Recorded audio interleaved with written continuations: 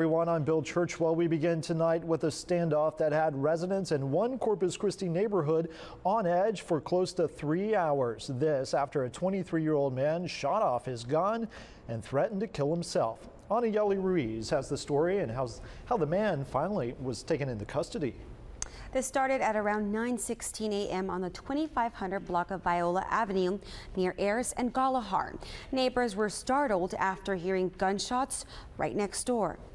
I heard the gunshots and we didn't know what to do. People came out yelling, call the cops, call the cops. So the first thing I did, call the police department. Police arrested 23-year-old Joshua Bocanegra. According to police, Bocanegra fired several gunshots several times and he threatened to commit suicide. Bocanegra went inside his home and said that he would not be taken by the authorities alive.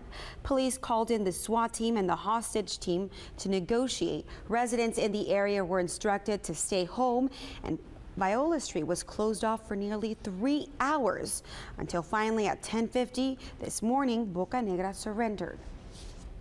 He's a calm guy. He's a calm guy. He's a good guy.